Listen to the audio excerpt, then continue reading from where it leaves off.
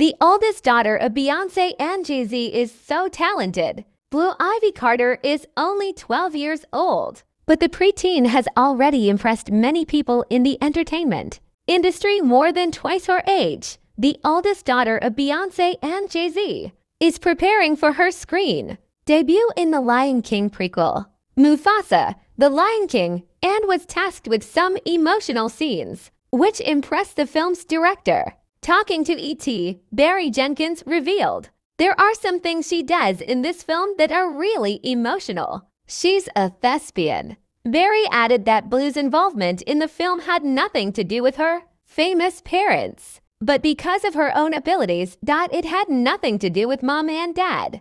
"She was the right young woman for the job," he said. What's more, Blue's close relationship with her mom Beyoncé is also apparent in the film.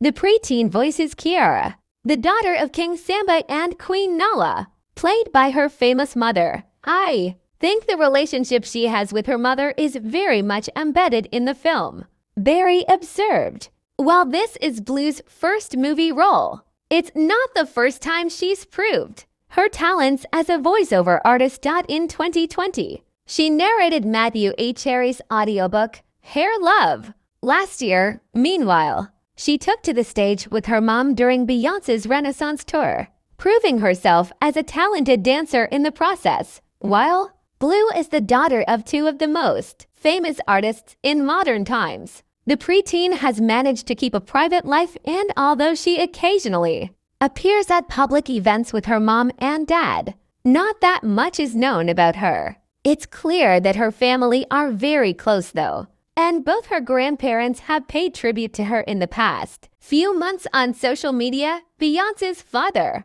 Matthew Knowles, wrote a lengthy message to his granddaughter back in March. He wrote, "Dear Blue Ivy, I remember coming backstage in London to the Renaissance concert and asking about you." Beyoncé replied, "She is there rehearsing, and then I understood why, because one of your friends had commented negatively about your first performance on the tour. In that moment, I was so proud that you wanted to put in the work to get better.